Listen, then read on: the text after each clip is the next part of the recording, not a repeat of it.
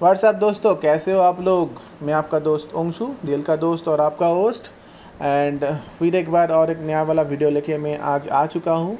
लेकिन मुझे कहने में बहुत खेद है और बहुत शर्मिंदगी उठाना पड़ रहा है कि मैं जो ये वीडियो शूट किया था एक्चुअली मेरा गोप्रो में, तो उसमें क्या हुआ था आप देख पा रहे हो। मैं इसमें बैठ रहा हूँ एक्चुअली, तो अब मैं व्लॉगिंग कर रहा था एक्चुअली। लेकिन ऑन दैट टाइम क्या हुआ ना, मेरा जो मैं घर पे आके देखा तो माइक का किसी तरह से साउंड नहीं लिया एक्चुअली। ओके, तो मैं क्या करूँगा, मैं इस वीडियो को तो मैं डिलीट नहीं कर सकता एक्चुअली। तो एक्सपीरियंस सेम ही है जो बाइक में चलाया था, तो मैं इसको वॉइस ओवर कर दे रहा हूँ। ठीक है, this is my honest confession. तो आप एंजॉय कीजिए मेरा रॉयल एनफील्ड का हिमालयन का BS6 वाला जो वर्जन है, ये वाला मैं चला रहा हूँ, उसका ये एंजॉय कीजिए। मैं इसको पूरी तरह से वॉइस ओवर कर रहा हूँ। पहले थोड़ा म्यूज़िक के साथ इसको एंजॉय कर लीजिए, थोड़ा मेरा राइड, मैं इस फीड इसको कंटिन्यू करूँगा।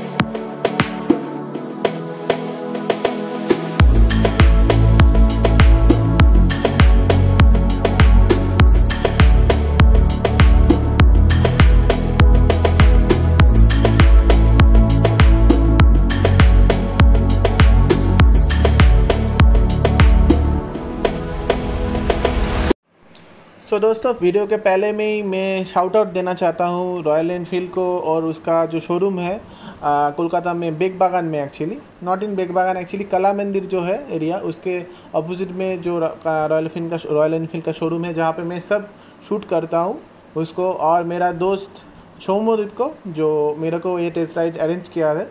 तो big shout out for them. इस शोरूम का और उस कॉन्टैक्ट पर्सन का सभी डिस्क्रिप्शन में दे दूंगा। आपको अगर लगता है तो आप डिस्क्रिप्शन बॉक्स में चेक कर लीजिएगा दोस्तों। सो चलिए मैं इस रिव्यू को आगे बढ़ाता हूँ।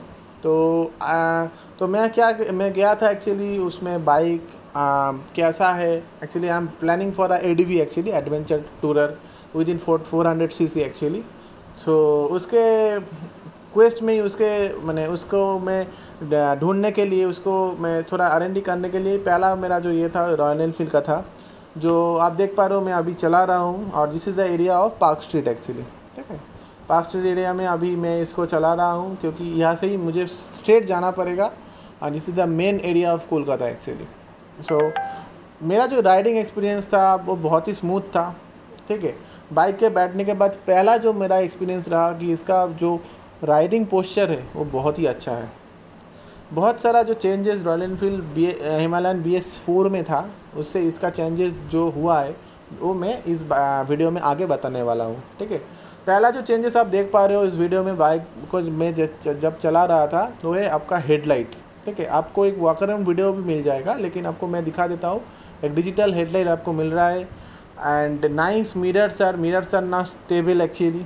ठीक है, और मैं ज़्यादा स्पीड में तो नहीं चला रहा हूँ, आप देख पा रहे हो 40 के स्पीड में चला रहा हूँ। ठीक है, लेकिन कोई वाइब्रेशन नहीं है।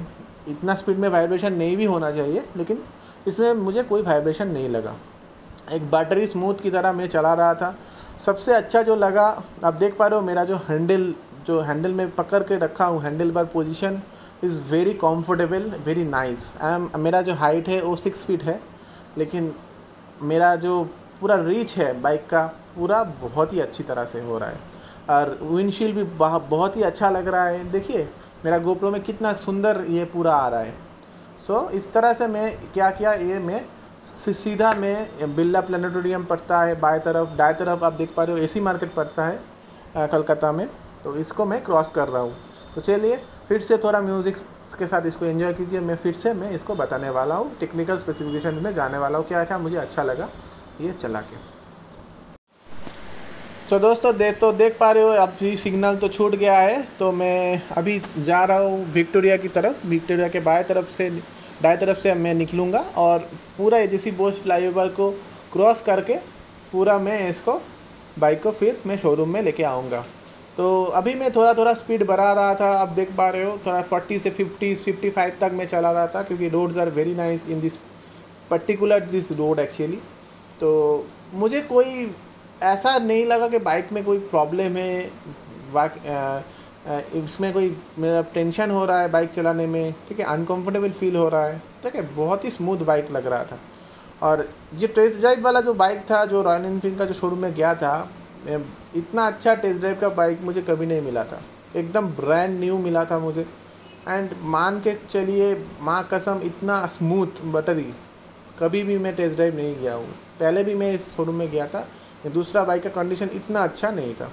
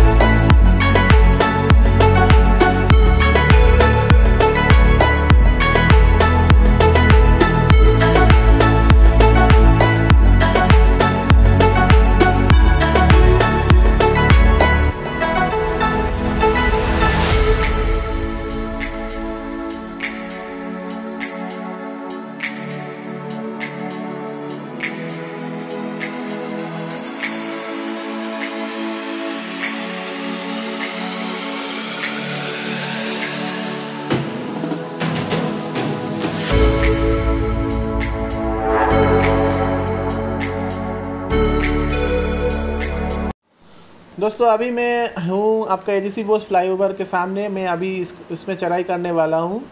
तो this is the final part actually, जो जब मैं बाइक को थोड़ा रेव करने की कोशिश करूँगा। लेकिन आप देख पा रहे हो बहुत सारा उस टाइम में बहुत सारा ट्रैफिक था एक्चुअली, ठीक है। फिर भी मैं कोशिश करूँगा 80 के करीब जाने के लिए। सिटीज़ रोड्स में 80, कलकत्ता में 80 में चलाना ठीक ठाक है। अगर ये मिलता था तो मैं 90 क्रॉस कर जाता, लेकिन आप देख पा रहे हो मैं 80 के करीब में चला गया हूँ एक्चुअली, ठीक है। 70 के ऊपर गाड़ी चल रहा था, लेकिन सेम फीडबैक, मेरा कोई वाइब्रेशन नहीं आ रहा था बाइक से, ठीक है। तो engine is like a buttery smooth engine, कोई प्रॉब्लम नहीं हो रहा था।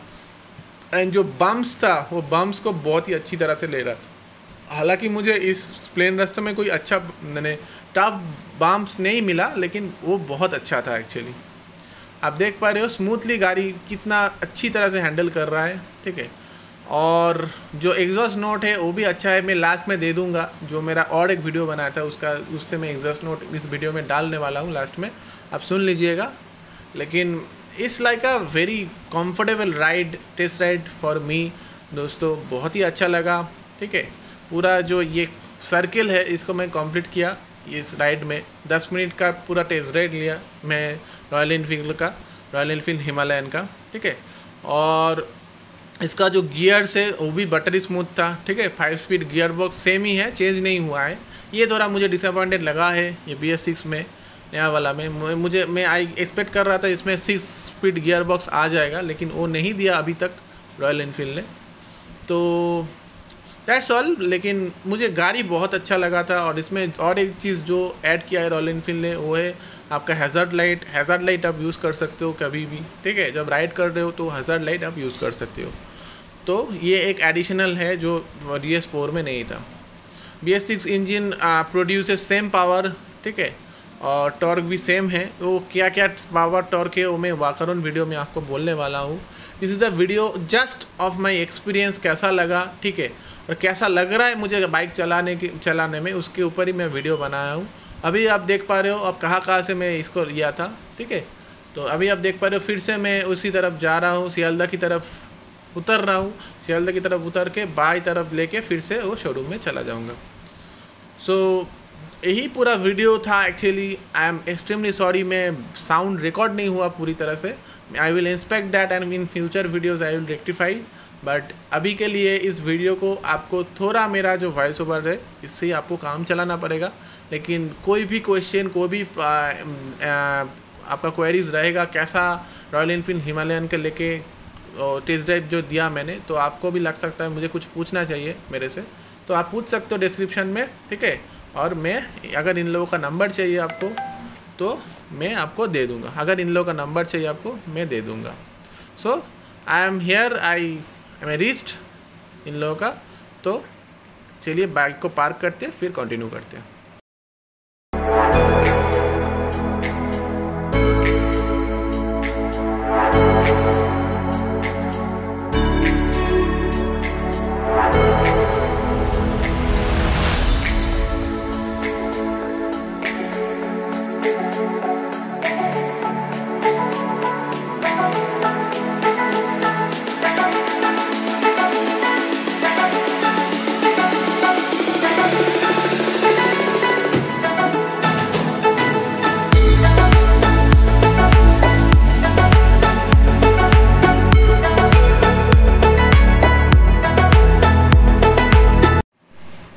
तो दोस्तों जैसे कि आप देख पा रहे हो एकदम लास्ट में ये मैं इसको पार कर दिया, इसको ये पूरा हैंडल लॉक कर दिया, ठीक है। अभी इसको थोड़ा रख के मैं पूरा इस वीडियो का जो इस बाइक का जो एक्सपीरियंस था वो अभी आपके साथ शेयर किया। मुझे बहुत ही अच्छा लगा, कंफर्टेबल लगा and this colour is lit, बहुत ही अच्छा लगता है मुझे इस कलर। और as usual royal Enfield Himalayan rocks, ठीक है, मेरा बहुत ही फेवरेट गाड़ी है ये। और everything is looking very fine and refined and सबसे अच्छा लगा इंजन, बहुत अच्छा लगा चला के। एंड तब तक के लिए मिलते हैं नेक्स्ट वाला वीडियो में। तब तक के लिए कैसा लगा मेरा ये वीडियो मुझे बताइए कमेंट सेक्शन में। अभी तक मेरा चैनल अगर सब्सक्राइब नहीं किया हो तो सब्सक्राइब बटन में क्लिक कर दीजिए, ठीक है।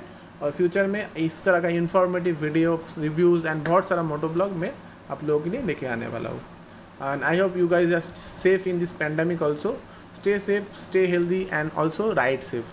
तो तब तक के लिए आपके दोस्त, दिल का दोस्त और आपका होस्ट एजी की तरफ से एजी films out. Love you all, bye bye, take care. And last में आप इंजन का जो नोट है मैं आपको बोला था वो थोड़ा सुन लीजिए, एंजॉय कर लीजिए। Thank you very much.